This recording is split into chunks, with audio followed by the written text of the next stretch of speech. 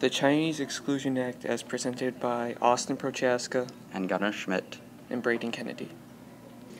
The Chinese Exclusion Act was made an act in May 6, 1882, and its goal was to keep the Chinese laborers from entering the country and prevent those already here from becoming citizens. Nativists wanted to pass this act because they feared that Chinese immigrants would take the jobs in America from Americans.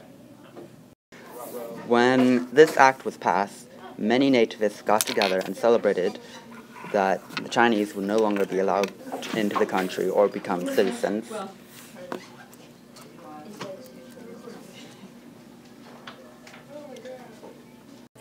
The Chinese Exclusion Act was considered hypocritical because the United States did not have any restrictions against European immigration.